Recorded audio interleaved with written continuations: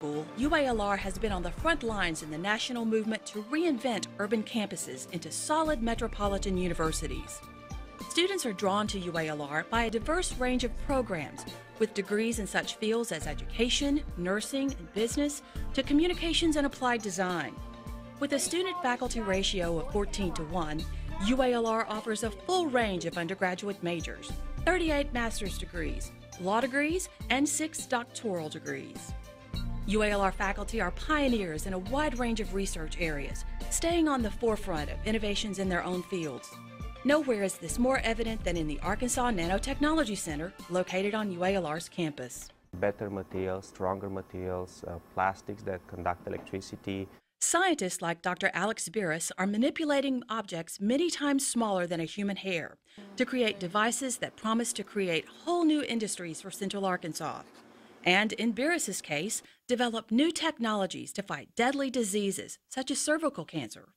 In recent nanotechnology studies, UALR scientists injected cancer cells with tiny magnetic particles, heating them with low radio frequency radiation, and successfully killing 98% of the cancerous cells. What we are doing, we are designing some new type of nanomaterials that can interact extremely strong with some of these cancer cells. So basically what we want to achieve is to have this special type of nanomaterials delivered only to the cancer cells, and then by exciting them with electromagnetic radiation to have these cancer cells killed from within. Right now we have some of the most significant instruments that help us in this research. We have microscopes that allow us to see not just at the nanoscale, but almost at the atomic level. I think it is crucial that we have instruments like these in the state, and then we do share with other universities.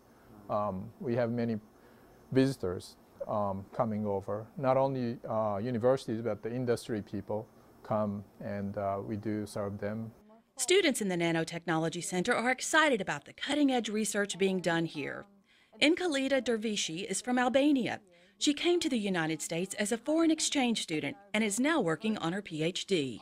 It's such amazing science to get into, and it impacts every part of our life, so many different applications, and you can get just, excited about it, and just these particles are so amazing because of their properties. So the opportunities are limitless, so it makes you want to come, to school every day and try to, study all the time, and it's just like, wow, cool. And research is also at the forefront of UALR's Donaghy College of Engineering and Information Technology.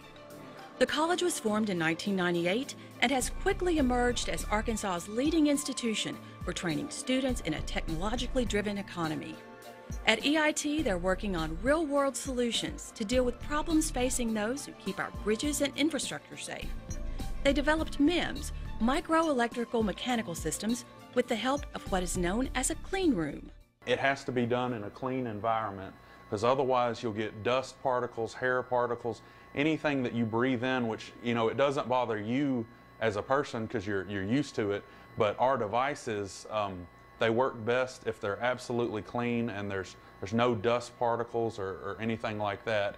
EIT is home to UALR's Virtual Reality Center, including RAY, a reconfigurable advanced visualization environment that projects 3D images.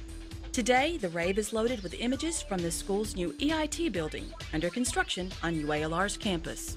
It allows us to visualize things in different ways, maybe gain new insight into certain data applications, like visualizing, like you saw in the EIT building, or visualizing other architectural designs, or doing some more scientific applications, like seeing humidity and the wind patterns over the Gulf Stream or something like that.